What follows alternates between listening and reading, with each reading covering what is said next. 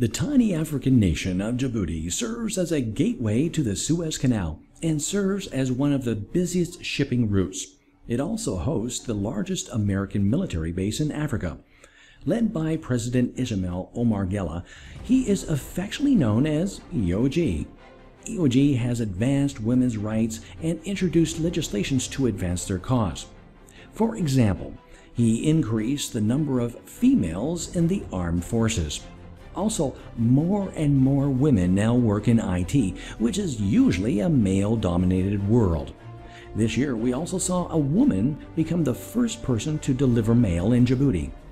For the older generation has helped provide resources to elderly women with traditional skills so that they can continue to support themselves by making handcrafted products.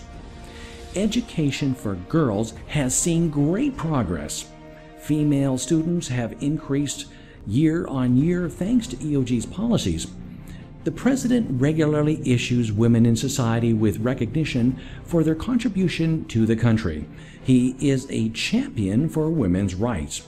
This year, the president opened a new 750-kilometer line which will link Addis Ababa and Djibouti together again and making the freight journey significantly faster. This train is state-of-the-art and provides enough capacity to carry hundreds of passengers and tons of freight in a single journey.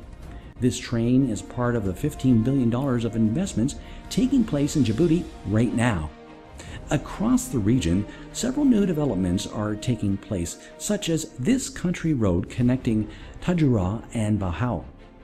When it comes to healthcare, he recently opened a state-of-the-art hospital in the city of Arta.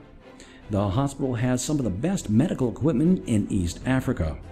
With a team of foreign medical experts working alongside skilled Djiboutian doctors and nurses, they treat dozens of patients every day.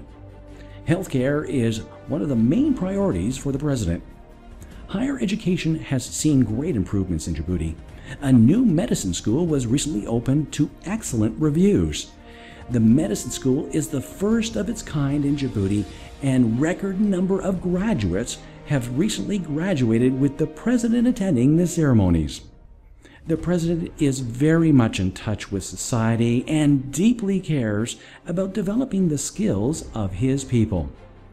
The latest development is Air Djibouti, the national airline that recently started its operations flying to more than several destinations. Air Djibouti offers services such as consultancy, charter and aircraft, and cargo handling.